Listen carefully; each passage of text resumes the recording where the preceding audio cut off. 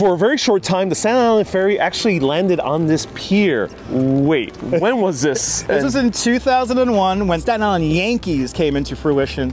They set up a temporary ferry service for a ferry series here in Brooklyn and Staten Island, and the Staten Island Ferry docked right here on a temporary landing. It only lasted 2 days until the engineers realized that the pilings here on the Steeplechase Pier are being completely destroyed. Oh no. They wanted to use it regularly, but the Staten Island Ferry is just a little bit too powerful. Oh, fascinating. And then there was supposed to be a New York City ferry here, but landing on the other side of Coney Island. Yes, that was over in Kaiser Park on the other side, on the creek side as we call it.